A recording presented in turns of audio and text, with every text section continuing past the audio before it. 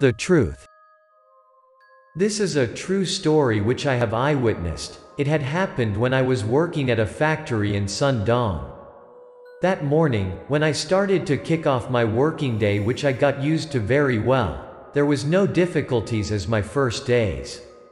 Suddenly, our leader Kevin came and asked after my roommate, "Hey, have Steve came for work? I haven't seen him yet." He had asked me out since he knew Steve and I were sharing a dorm room. I remembered that Steve went to his friend's birthday party yesterday. Then he backed wasted at 2 in the morning. He might too wasted and still was sleeping. I'm so unsure. He have attended a birthday party and have been overdrunk. He is not awakened yet, I guess. I have left without checking on him. While me and Kevin were chatting, one of our co-workers, Simon, rushed to us and let us know a piece of formidable news. "Guys, you know what? Steve had jumped from the 3rd floor of our dormitory. This was terrified us badly. Me and Kevin hurried to go to the scene of the accident. Steve had been in the way to the hospital by the ambulance. We hurried to go to the hospital then. Luckily, our dorm was a 3 floors apartment, so it was not that high.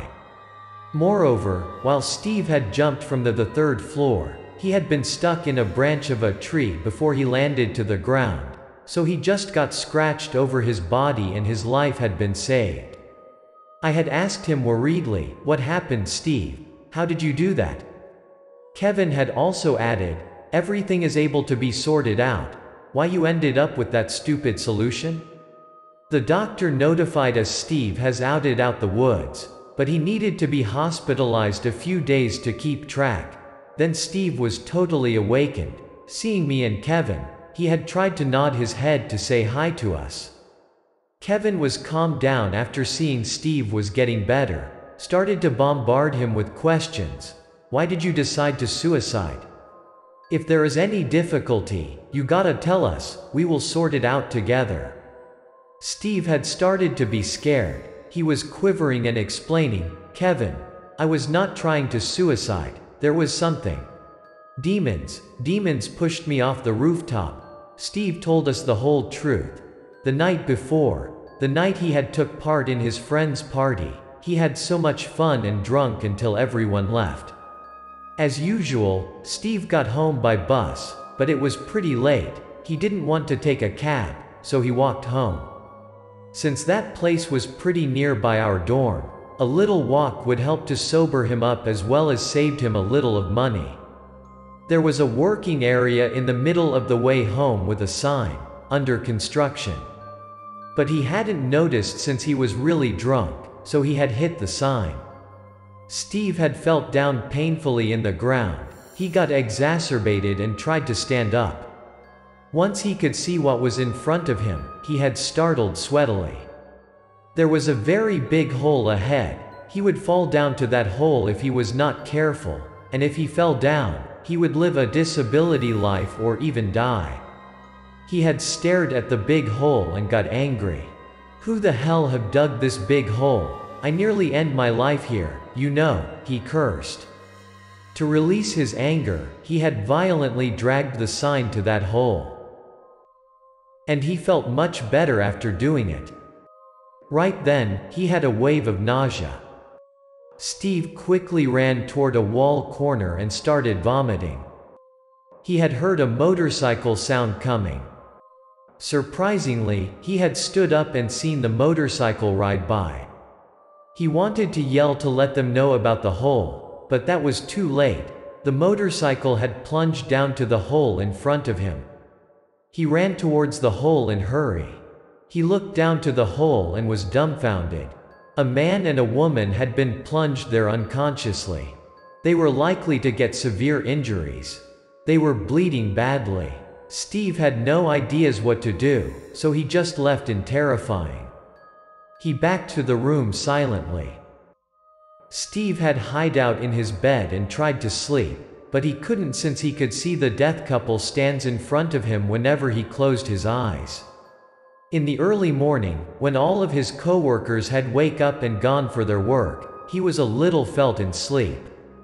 But no longer later, he had felt that there was someone standing next to his bed. He had slightly opened his eyes to check out. That was the couple last night. They were died. The couple's bodies had been covered by blood. They had come to Steve closer and closer. He had so much frightened so that he had isolated himself at the bed corner. Suddenly, the man got to be angrier and closer to him. Steve had dodged his attacks, so he kept attacking from the above. The women were guarding the door, so Steve was unable to escape by the main door. The only exit to him was the balcony at this point. Too frightened to think, he decided to escape by the balcony or he was gonna be killed by the demon couple. He ran towards the balcony. Steve looked down. This was the 3rd floor. The demons had chased after him to the balcony. They were encircled him with their creepy faces. The man got closer and pushed Steve down. That was too late to defend. Steve had lost his balance and fell down. While falling down, he was still keeping an eye on them. He could clearly see that they were smiling satisfyingly. Steve thought he would be died, but luckily, there was a branch of 3 in the middle. That branch was his life savior. It was like a mattress, decelerated his fall. That was too shocked to Steve and he had felt to unconsciousness. He gazed up the balcony. The demon couple had disappeared. Me and Kevin had looked at each other and been wondering if what a drunk man said was true. If the whole thing were true, that would be a severe accident. There were a couple had died in the hole. Me and Kevin submitted a day off that day to figure it out. We had found to the place Steve had mentioned. There were indeed an accident and victims were also a couple. But people said that there were no one die. They had just got some severe injuries so they had been brought to the hospital. To make it clear, me and Kevin had also found the way to the hospital where the couple have been taking their treatment. We found their hospital room easily. The nurses told us the couple had been brought at the very right time, so their lives could be saved.